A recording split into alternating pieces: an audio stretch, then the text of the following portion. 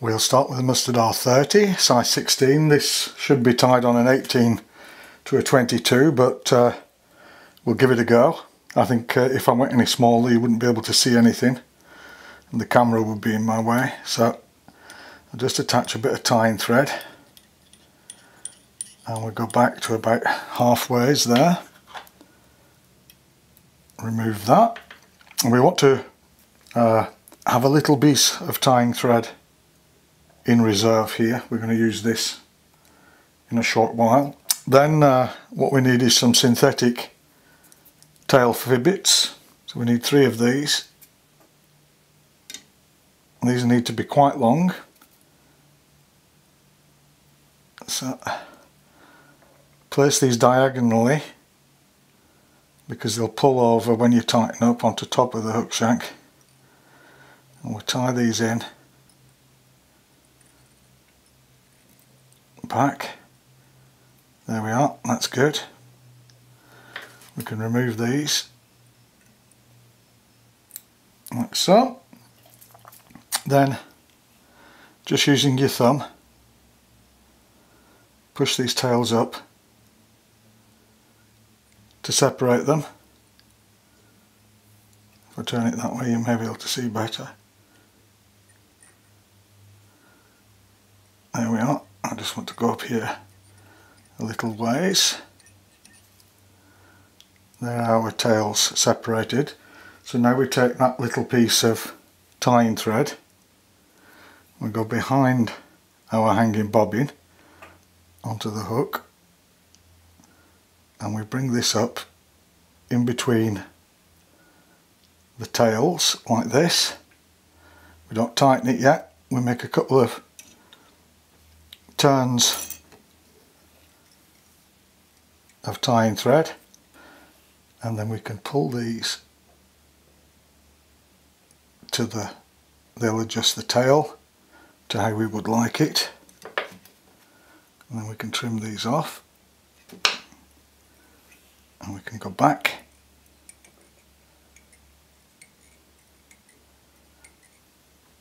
and we have our nicely splayed tail.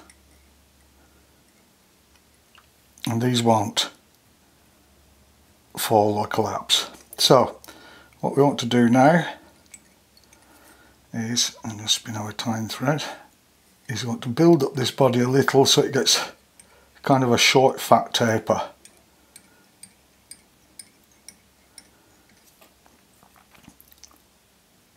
Now, a lot of people have problems tying these flies, mainly because they're small, but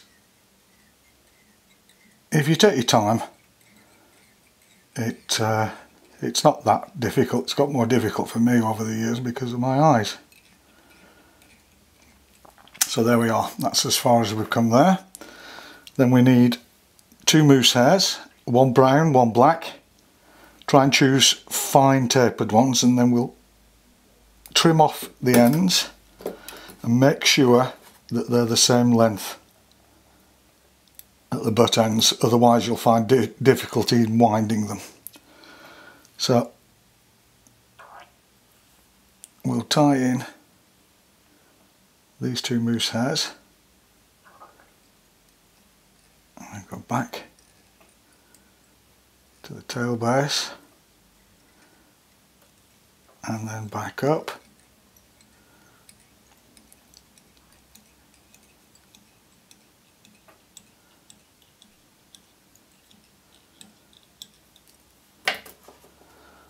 It's a little too long, I'll just trim that off.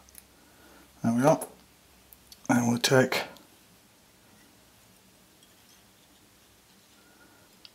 get that out of the way. Our hairs, keep them parallel.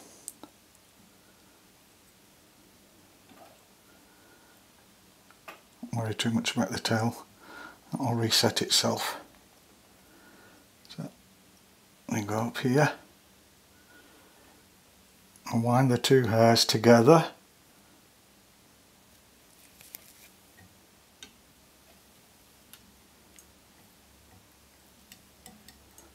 Up over the body. If you do this correctly you'll get a nice segmentation, as you can see.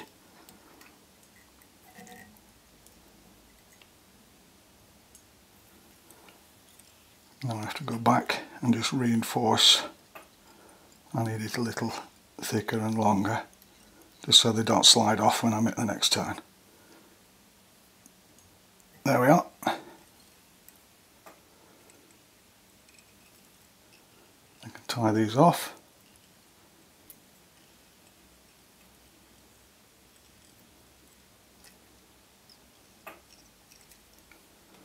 And remove them. Just reposition my tail.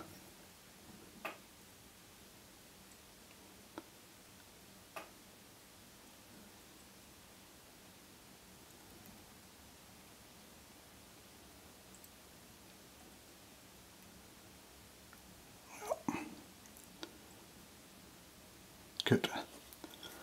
Then we go back just into the beginning of the abdomen and we take a tiny dot of mahogany superfine dubbing and I just put this at the rear of the thorax. Then we need a little length of antron, white antron body yarn. I've got under here, catch that in.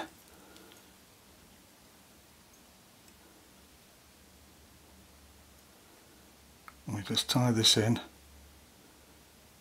with a simple figure of 8.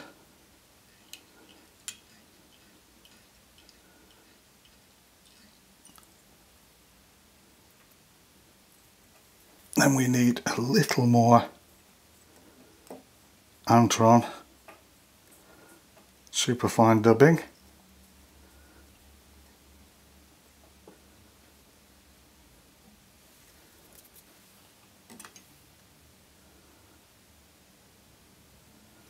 Split the wing up.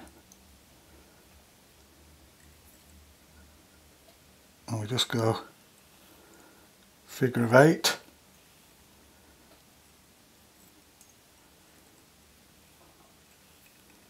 Over the thorax.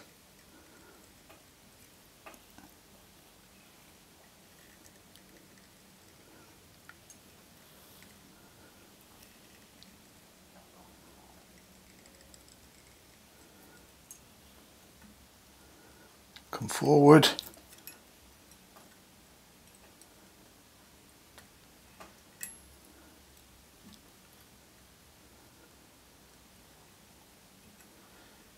Give it a whip finish. Move your tying thread and then we can trim off the wings. This is best done to the end so you can get them the right length.